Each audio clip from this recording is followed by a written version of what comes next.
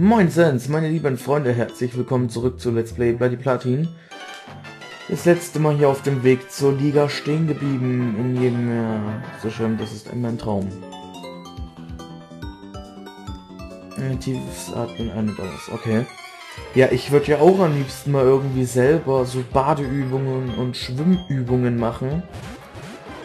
Nur leider erlaubt es mir die Spielmechanik nicht, weil ich halt nicht Schwimmer bin und deswegen brauche ich irgendwie ein Pokémon, was schwimmen kann, damit ich meinen großen Auftritt haben kann. Okay, Bojelin hasse ich, wie die Sau. So, wir tun gefeuert gegen Sampex tauschen, wir tun das. Ich habe gar kein Pflanzen-Pokémon, fällt mir gerade mal so auf. Egal. So, damit dürfte Bojelin eigentlich tot sein. Ja. Wie erwartet. So, Starbucks kriegt auch ab XP und ist dadurch ein Level up. Ja, bloß blöd, dass ich da jetzt einen Sampex stehen habe, ne? Und keinen gefeuert mehr. Entoron oder Enton? Oh, Enteron. Donnerschlag und Erdbeben. Ich werde alles mitnehmen, was hier auf dem Feld ist. Einschließlich Baldurfisch.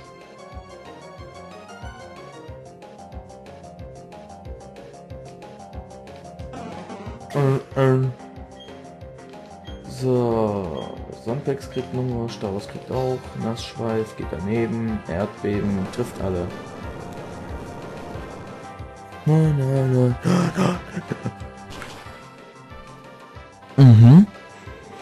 Boah, das riecht immer noch so toll, der Pop-Up-Schutz oder der Pop-Schutz, wie auch immer es heißt. Wow. Ja, Erdbeben haut rein. So, und Baldurfisch ist jetzt auch tot.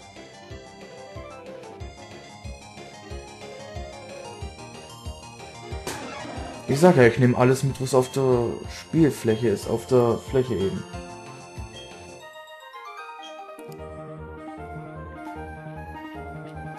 Buh, mein Traum ist noch nie ausgeträumt.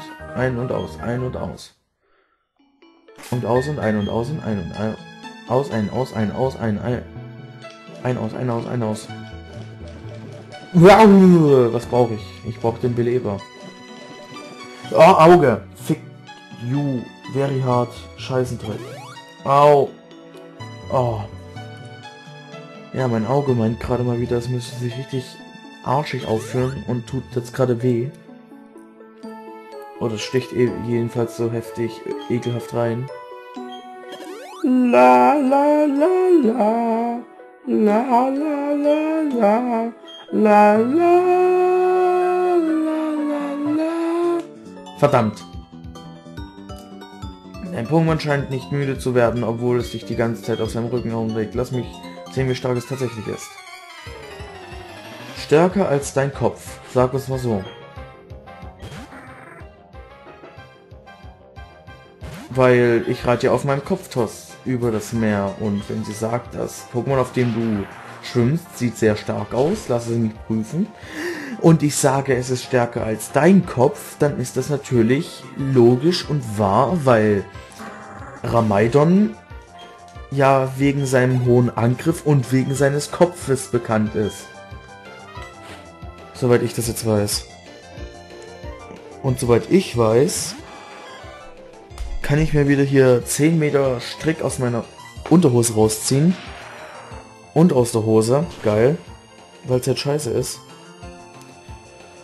Boah, und Leute, ich habe eine geile Idee mal wieder für eine Auge-Wimper-Fick. Also Augen-Wimpern-Fick. Bedeutet, Wimper geht in Auge und das tut weh. So, wartet.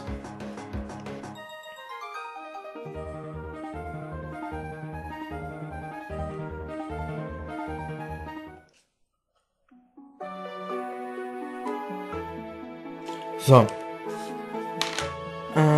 Ja. Oh, ich bin erst hier. Ja, geil. Ah, den Pokéball hätte ich aber schon gern. Auf jeden Fall habe ich so eine geile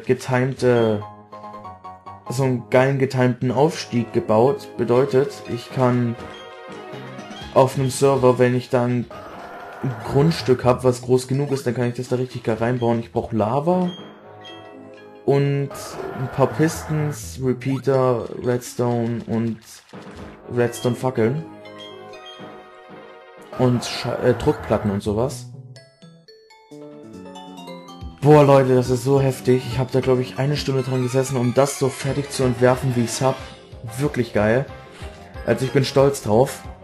Und der Trick an der ganzen Sache ist, man muss so reinlaufen.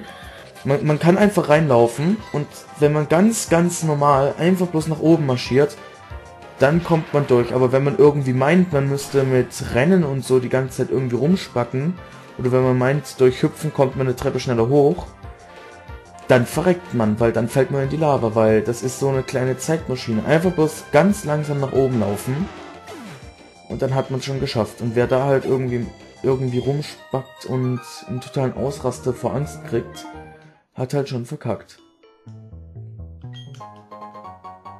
Juhu, Tauchball. Ich sag, ich habe jetzt keinen Bock hier die alle noch zu machen. Die mich sehen, gegen die kämpfe ich. Die mich nicht sehen, ist es mir recht. Also, ich habe jetzt... Also, müsst ihr euch vorstellen, für so eine Adventure Map, ne? Hallo Papa! Hi! Für so eine Adventure Map. Da habe ich so einen Anfang, da ist man irgendwie auf einem Berg oben drauf und ist halt, hat so ein paar Eingänge. Und dann muss man sich den richtigen Eingang raussuchen und wenn man das dann geschafft hat, dann fliegt man halt in Wasser und kann die Adventure Map starten. Das ist schon mal das Erste. Das habe ich alles in so einer kleinen Welt von mir. Alles gebaut. So, dann habe ich da so ein so ein Gang mit Pistons, die sich zusammenschieben, sobald man es aktiviert. Bedeutet, wenn man auf den Schalter drückt, wenn man da durchlaufen will, die sind unmittelbar davor, deswegen kann man die nicht ausweichen. Also wenn man auf den Schalter drauf tritt, dann fahren die Pistons sofort zusammen und fahren nach kurzer Zeit auch schon wieder auseinander. Und da möchte ich das halt irgendwie machen, dass die Pistons dann ganz genau so lange zusammenbleiben, dass man daran sterben kann, wenn man volle KP hat. Oder dass man da halt irgendwie so timen muss, also durchrennen, die Treppen nach oben rennen und wenn man oben ist, sofort weiter rennen, weil da halt so dieser Pistengang ist, der sich nach und nach so zusammenfährt und zusammenrammt eben, damit man eingequetscht wird. Und dass man das dann auch schnell genug schafft und so. Also das ist schon ein geiler Ansatz, denke ich mal. Und mit der 1.10, also Beta 1.10, wenn dann das komplette Adventure-Update komplett alles draußen ist, komplette Punkto, dann werde ich mir eine eigene Adventure-Map bauen und werde sie dann auch irgendwann mal zum Download freischalten, weil das wird schon was Geiles. Aber es dauert halt, glaube ich mal, um die 2 Monate, um sich eine geile Story auszudenken. Natürlich werde ich die dann alles auf Deutsch und so machen und halt um Story auszudenken, um die Systeme alles zu bauen und alles halt zu machen. Ja. Ich würde sagen, wir gehen jetzt in die Liga, in die Siegestraße. Ich bin bereit. Ich habe jede VM, die ich brauche. Ich habe Kaskade, ich habe Surfer. Ich habe Kraxler. Ich habe Stärke. Zeitrömer habe ich nicht, brauche ich aber auch, glaube ich, nicht.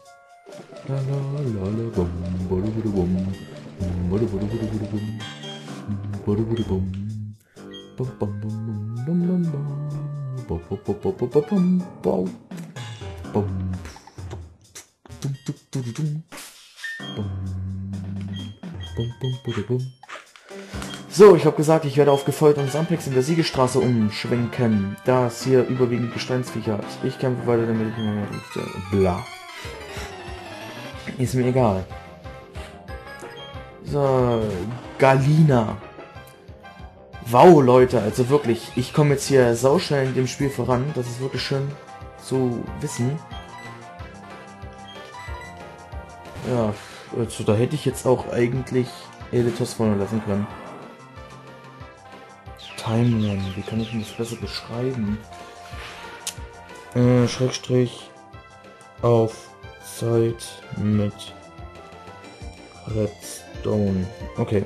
Das kann ich zwar nachher nicht mehr lesen, aber egal. Ich werde mir auch irgendwann mal in einem Dokument mir die Sachen zusammensuchen.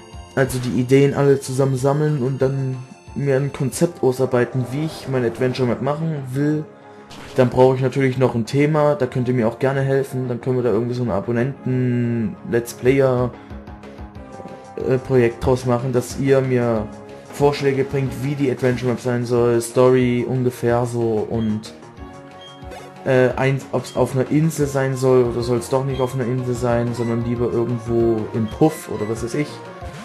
Das könnte man eigentlich gerne machen. Das wird dann wahrscheinlich Teil von meinem 100-Abo-Special, wenn ich es denn erreiche überhaupt mal. Aber ich finde es toll, dass ich hier demnächst wieder mal... Ach, das ist ja sowieso so unlogisch. Immer wenn ich weg bin, also ich bin am Wochenende bei meinem Vater und jedes Mal, wenn ich von meinem Vater dann wieder heimkomme oder gerade mal bei dem irgendwie auf YouTube gucke, also über sein PC auf meinen Account gehe, er hat ja keinen, aber immer wenn ich das mache, dann sehe ich da ein Abonnent mehr. Und das ist immer so, wenn ich bei meinem Vater bin. Ich kann hier 5 Monate durch daheim sein, ich krieg einen Abonnenten dazu. Ich bin einmal bei meinem Vater, ich krieg gleich 2 Abonnenten auf 2 Tage. Und das ist doch schon irgendwie verwirrend für mich. Warum ist das so? Ja, 72 Abonnenten habe ich momentan. Wird sich wahrscheinlich demnächst wieder ein paar deabonnieren. Aber das finde ich sowieso toll, weil ich hatte ja einmal so einen Abonnentenboost gekriegt.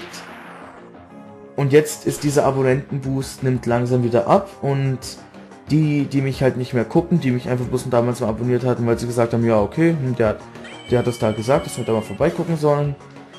Alle, die mich da jetzt deabonniert haben, das ist mir eigentlich egal, weil die gucken meine Videos sowieso nicht. Und für jeden, der mich deabonniert, kommt wieder ein Abonnent, der mich durch YouTube oder durch irgendeins meiner Videos gefunden hat. So kriege ich zwar jetzt keinen Abonnentenaufstieg mehr, aber es ist halt so ein Abonnentenaustausch. Die dummen Behinderten werden gegen die Tollen ausgetauscht, die auch irgendwann mal was sagen und was schreiben. Ja, und was hat Edethos mit Nazis zu tun? Auf diese Frage nochmal zurückzukommen. Edethos arbeitet bei der Stasi und weiß es noch gar nicht. Das wisst ihr nicht von mir. Das hat euch ein Let's Player geflüstert, okay? Sag mal's mal so.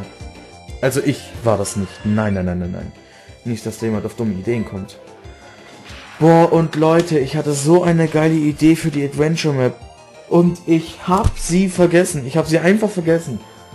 Weil ich sie mir nicht aufgeschrieben habe. Mann, bin ich blöd. Ah, Leute. Ich sollte mich eigentlich mal wieder selbst peinigen und so, ne? So, okay, dann werden wir uns hier am nächsten Part wiedersehen. Bis dann, Leute. Adio.